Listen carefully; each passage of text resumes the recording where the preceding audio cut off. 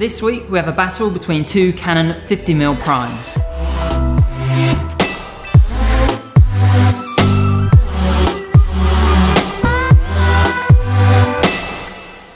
So this week we did a little test between the Canon 50mm 1.8 FD lens and the modern equivalent Canon 50mm 1.8 EF lens.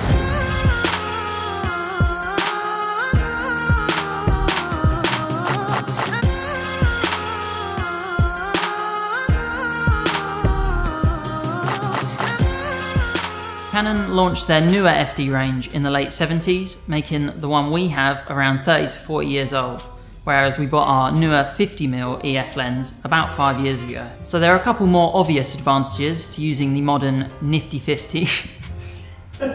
This test ultimately comes down to whether the older, higher quality glass beats the new, modern budget glass. Before we look at the test footage, let's go over some specs. So both of these lenses are 50mm focal length and they are both f1.8, which is great for low light.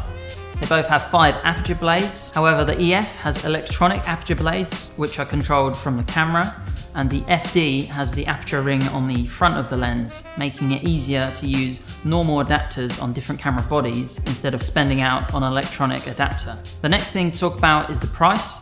The EF lens can be found around £50 used and can still be found new for around £80, whereas the FD lens, being much older, can only be bought used for around £30. The main difference is that the EF lens has autofocus, which is very important for photographers, and the FD lens is strictly manual, which may be better for video work where autofocus may let you down. Moving on to the build quality, the EF lens is made of plastic, it feels really cheap and comes in around 130 grams, whereas the FD lens is made of metal, it feels a lot better build quality and weighs 150 grams. No, it doesn't, it weighs 170 grams. One last thing we noticed when researching the specs of these lenses was the minimum focus distance. The EF lens has a 45cm minimum and the FD lens has a 60cm minimum, so none of them are really that good. Right, so now we've gone over the specs, let's take a look at how these lenses compare side by side.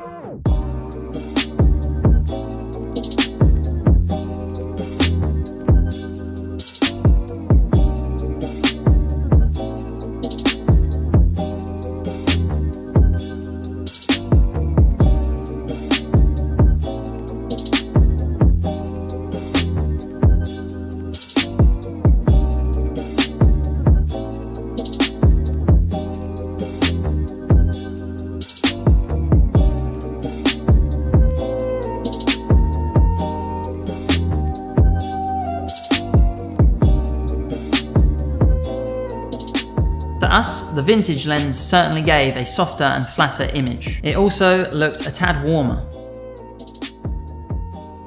The vintage lens also seemed to provide better lens flares.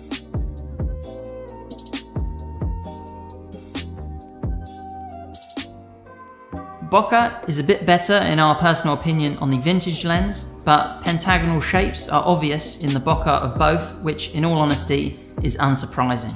We expected to see a difference in the distortion and the artifacts, particularly on this shot with plenty of straight lines. However, in reality, they ended up remaining pretty much the same between the two images. So as we said that the FD is much softer, that means the modern is obviously sharper. Although there is no noticeable differences in the distortion, the modern lens produces a crisper and sharper overall image quality, which depending on what you're shooting may or may not be desirable. The modern lens, with its increased sharpness and autofocus capabilities, will be favoured by most, but the vintage lens has a more organic look, which may be favoured by people that do video work or creative photography. So from the test footage we've shown in the video, which one do you think is better? Let us know in the comments below, give us a thumbs up, and I'll see you in the next one.